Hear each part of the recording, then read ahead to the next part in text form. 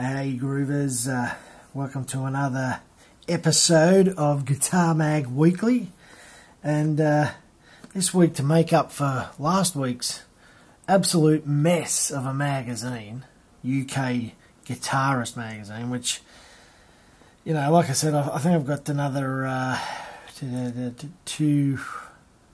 like 4 of those to do. Ugh. Not looking forward to them. But to make up for it, this one, classic. I don't know how many times I read this one. This is from May 1990. Nuno, Reb Beach, Richie Kotzen. I was a big Richie Kotzen fan from the get-go with his first album. And I wasn't really a big shred fan. I didn't really listen to shred music. But I liked his stuff. And his second album that he did with his vocals, he's talking about in here, in this article. And it's interesting that he ended up going on to really do a shitload of singing, and he's a fantastic singer. He sounds like a bit like Chris Cornell sometimes. Doesn't sound like he's trying to sound like him, he just has that range. Fantastic. And Mr. Big and the Seattle. So 1990 and Guitar World, we're doing alright already with that Seattle stuff. And Stevie Ray Vaughan's Tightrope transcription. Let's see how this compares, this transcription, to last week's one, which was absolutely horrendous. Michael Lee Firkins, opening up. You got Mick Mars, looking pretty slick there. Mick, looking real good. Aussie, Frank Gambale. And in the issue you've got Gatemouth Brown, the Seattle thing, the 3 fucking glamour twins there, and a Mr. Big article. So let's get into it. And there we go. Back with the Bandit again. I'm seriously going to have to get mine looked at. Excellent Marshall ad. Notice the ads already, how they don't look busy and like they're going to send you into some catatonic state just from looking at them. I mean, there's some ads there, but they're getting them at the start of the... So this is where you want them, at the start of the mag. Now look, sounding board, this is where the letters are, right at the start. Unlike those idiots last week, hidden at the back. Some more ads. They're good looking ads.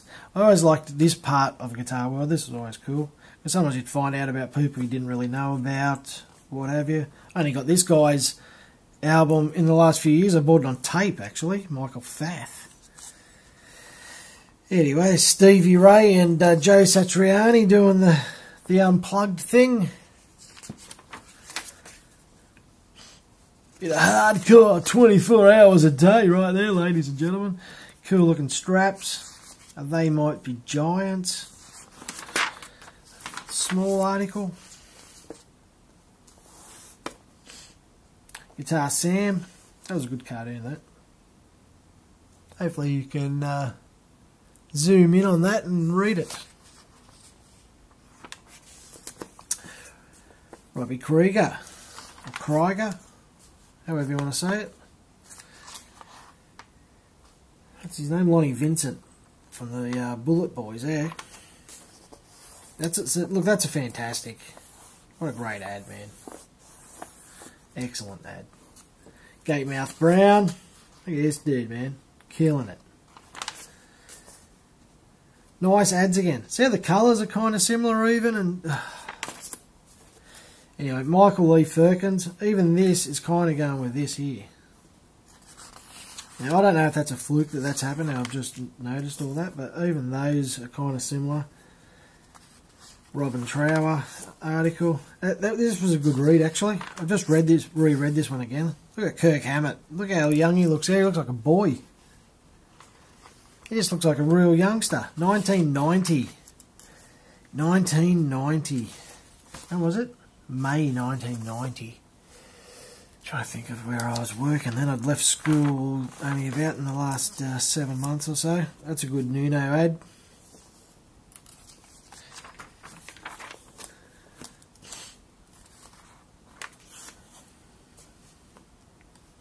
Good Tesla ad too.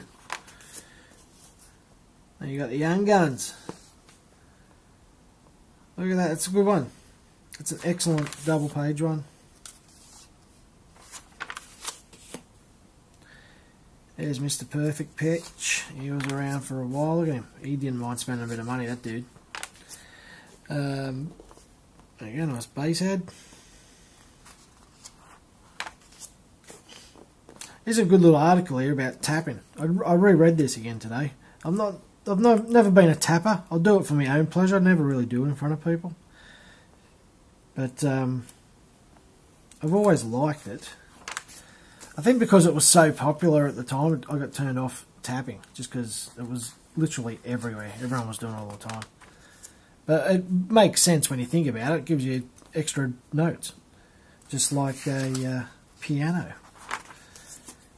There's that classic ad again for Mike Varney. That was a great ad, that one.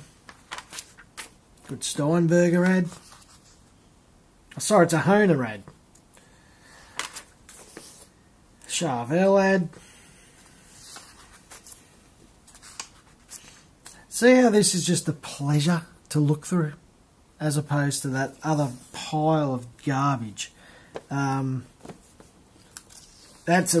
is a really cool Kramer ad there. Really cool. Always dug that. I always would look at that for a little bit longer than most ads. Just great looking ad, great looking guitars. Everything about that's just good layout and everything. Billy Sheehan. Ripping it up, no doubt. Vesta. They don't look too bad, those guitars. They look kind of like they're carvings or something. There's Jason Becker there. Kirk Hammett. Look at Paul Gilbert. He virtually looks like he's just left high school. Class of 89. Vito Brudder. Marty Friedman. Who's this guy? Jamie Glazer. Oh, from Jean-Luc Ponty. There's a Warrant, boys. These guys always had cool guitars made for them by BC Rich and Ibanez. They always had heaps of great custom guitars, these dudes. I hope they didn't sell them. I have to sell them all for next to nothing. That'll be pretty sad to find out. This was always around. The old Metal Method ad. Doug Marks was there. I think he's got his YouTube channel kicking. Ovations.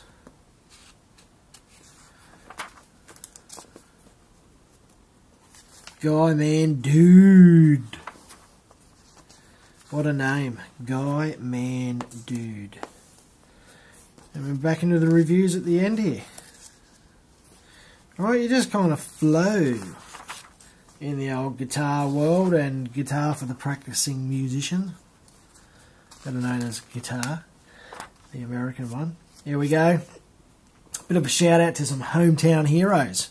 If you happen to know these guys or you happen to be one of them, leave a comment.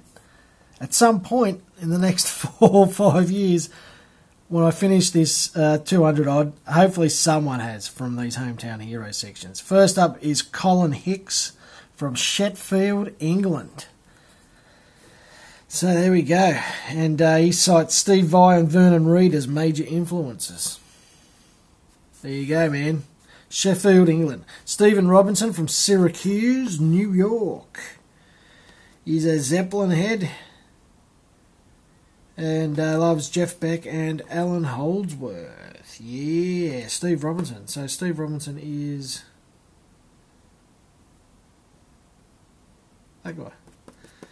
And Mark Sora, Dayton, Ohio. My music is too personal. I can't see myself playing at a Holiday Inn bar. Let's see, where's his... Alan Holdsworth and Bill Connors are his influences. So there you go. Mark Sora, Steve Robinson and Colin Hicks. Let me know if you know them or if you are them. Hopefully they're all still playing. That's a good one there for Jimmy. Excellent ad there. Those PRS ads really did make you want those guitars. Look at that. Something wrong if you don't want that guitar. Beautiful. Warwick thumb bass. Shout out to Mickey A there. equipment, ads. Now you're back into some lessons. That's a great. Yeah, I might have to do that one sooner rather than later too. I'm trying not to do all the cool ones at the start too. I'm trying to spread out some of the crappier magazines. Anyway, yeah, so there you go. You got Red Beach. He used to have a column. So it's Stu Ham. Frank Hannon. I have to check these from 1990 to see how long he had a article there. Or if it was just for one episode. Scott Henderson. And Richie one, he had a column for a while actually in Guitar World, which was pretty cool. Like I said, I loved his first album. I'll still listen to it every now and then. Now let's see how this transcription looks compared to last week's absolute eye garbage that Guitar UK presented. Here we go. So a transcription of music that flows from one page to another, and surprise, surprise, on the next pages as well. And keeps going. And keeps going. And that's it, right? It finishes, no ads. No ads. The Pommy one would have had ads on every other page, it was just ridiculous. I think I really only ever paid for one of those Pommy ones full price. The rest I got second hand. But like I said, they're one of those ones when you go pick it up too. You're already kind of regretting that you're going to go and look through this stupid thing. But the ones I've got, at least I've got the one with Zappa, and the one with Steve Vai's not bad either. But yeah, other than that, they're garbage. And then you got the marketplace at the end. That's what you want. Excellent Hamer ad, that one with Vernon Reid. And this one did have a poster, Jeff Healy, of the three guys. I know I've got it somewhere, and I know I saw it when we were moving, because on the other side is Birdland. What's his name's Birdland? Ted Nugent's Birdland. So I have to find that poster. I don't remember ever having a poster up of them. I've had lots of posters up of guitar players, but I don't ever remember having that one up, so I don't know where it went. But it's definitely not in there, and I know it's somewhere because I've seen it recently in the last few years. Somewhere it's hiding. I'll have to find it. But anyway, there you go. So there is a nice little makeup for last week's one. This is an excellent. This is probably one of my favourite issues of any of the Guitar Mags. It's still funny. The interview with these three guys is actually pretty funny too. They're pretty hilarious. They don't take themselves seriously at all. And it's probably my top 5. I've read this so many times. I'd take these to lunch at work all the time. You know, I would reread these all the time, and I have reread this one, and I just reread it again recently. So there you go. They're worth keeping, because you never know when the apocalypse is going to come, and you're going to need something to read in the backyard instead of being bored. And there's only so much guitar playing you can do. You can't really play guitar for 16 hours a day. Sometimes you need to read something. Anyway, thanks for tuning in again to Guitar Mag Weekly. And until next time, stay cool, stay grooving. Rock your socks off. Yeah!